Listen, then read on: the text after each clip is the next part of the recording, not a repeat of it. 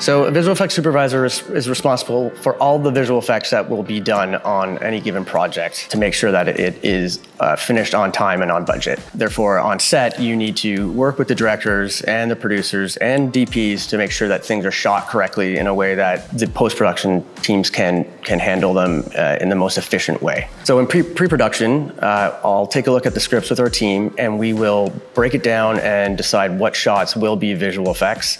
And then we will go in further and decide how to best pull off those shots in what we film. On set during production can be very hectic, or it can run as smoothly as you planned it. There's a lot of times where things will just come up out of the blue that you'll have to act on quickly and advise quickly and try to best get what you need in that very short amount of time you have. So post-production is, once we finish and wrap all the footage, we then decide what vendors we're going to be working with. We will award shots to them, and they will give us schedules and budgets, breakdowns, and then we get into the art of it all. They will receive the plates and we will advise them on what we need in those shots.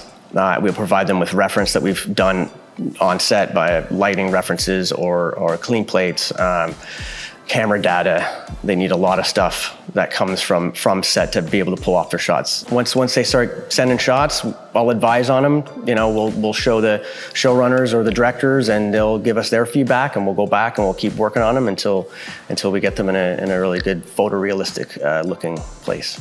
The best way to get into visual effects, try and get into a school that's going to be able to kind of give you the information that you need. There's also online tutorials and online classes that can offer the basics of what you would need and would give you a small portfolio to be able to get into a college.